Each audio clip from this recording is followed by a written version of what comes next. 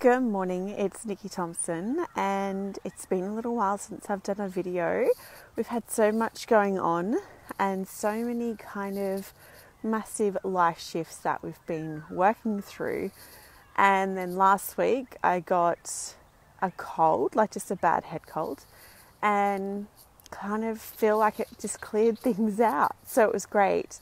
Been doing a lot of journaling and just reflecting on moving forward, and it's been an exciting time. So we've just been on a beautiful family holiday about a week and a half ago, and we had this beach house, and it was just the most relaxed I've ever felt in my life, with my children there as well. And you know, we were just right on the beach. It was a quiet little town. The kids could go across the road to the beach and play and scooter and ride their bikes. And every morning I took the kids out for a bike ride. And this is huge for me because I don't usually do that. I'm more the fun mum that plays at home, or, you know, we'll go and kick the footy and things like that. But going on a bike ride was a lot of fun. So I've had a lot of hip and knee issues over the past 6 months that have just caused me to have to just kind of tone down a lot of the things that I was doing. But what that really did for me was I just felt so depressed. I felt so stuck. I felt physically stuck and mentally stuck because of this. And these are recurring issues that I've had since my first child was born.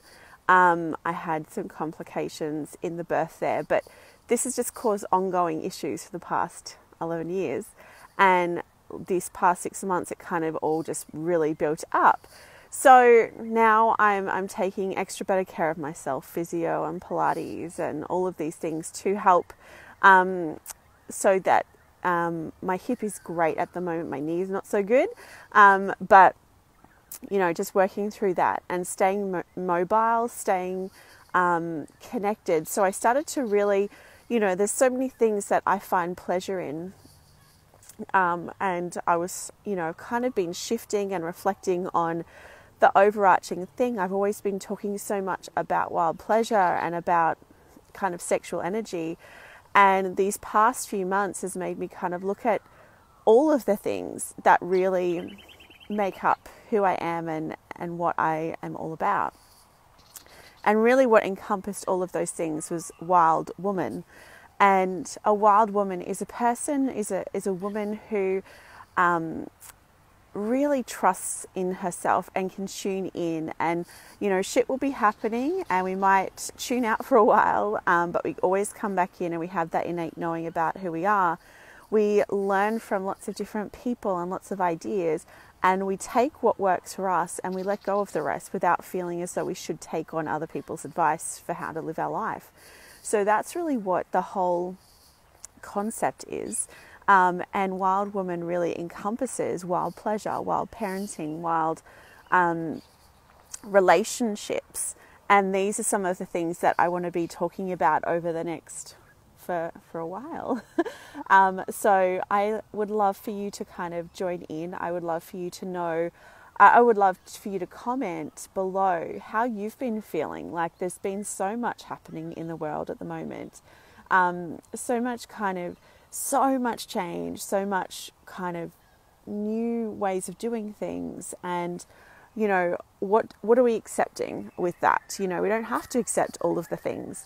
We can create how we want to create. We can do life how we want to do life. So I would love to know kind of what's been coming up for you lately.